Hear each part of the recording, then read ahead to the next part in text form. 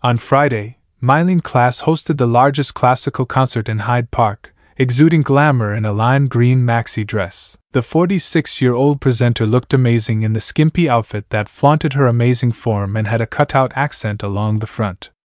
A ruffled tie pulled her in at the waist. Wearing a pair of clunky gold platform shoes, Myleene made sure to amp up the glitz as she made her stage debut at British Summertime, introducing the Royal Philharmonic Concert Orchestra. The I'm a Celebrity star added beaded bracelets and hoops earrings as accessories. Myleene, who had been to the Girl Aloud concert the night before, finished off her striking attire with a smoky eye palette and a sideways plait for her long brunette hair. Myleene posted some behind-the-scenes photos of the preparations for the concert on Instagram.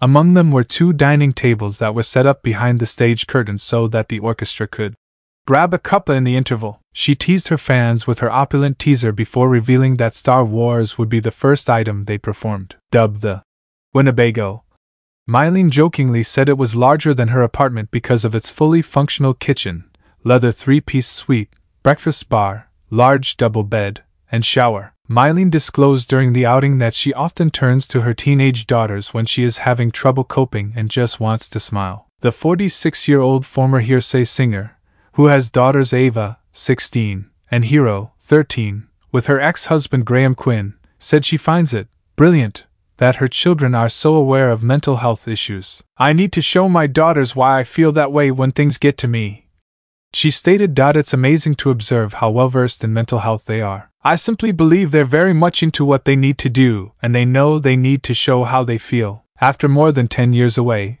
the TV personality, who is engaged to Simon Matson and has 4 sons, Apollo, with him, returned to her place on the Loose Women panel earlier this year. She clarified that a lot has occurred to her since her initial stay on the ITV show, and she believes that both the audience and she have developed. "I didn't have a son the last time I was there," she continued. "I didn't have a fiancé, and I believe that because of all those changes in my life.